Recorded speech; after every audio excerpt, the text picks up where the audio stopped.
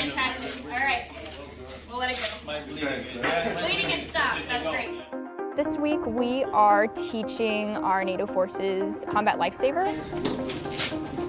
These are skills that non-medical soldiers learn to be the first person to provide any kind of medical care when somebody's injured. Do that and just go back. You know, this is going to be your friend that goes down, and we're teaching you the skills to save their life until you can get them to somebody else. These classes are an easy way to strengthen our relationship with them. It shows them that, you know, we care about their well-being, we care about how we work together. I think the most impressive thing is how motivated they are. They work all day, and then we teach the course in the evening. So after a full day of work, they're then coming in for another 4 hours of lessons. And if we say, hey, we're ready to do some hands-on training, they're with it. They want to do it.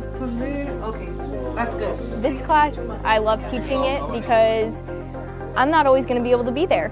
The quicker that you can help somebody that's injured, the more likely it is that they're going to survive. And so once these guys are done with this class, I can definitely certify, like, these guys are going to make a difference. They're going to help save somebody's life if it ever came down to it. And it's very exciting to see.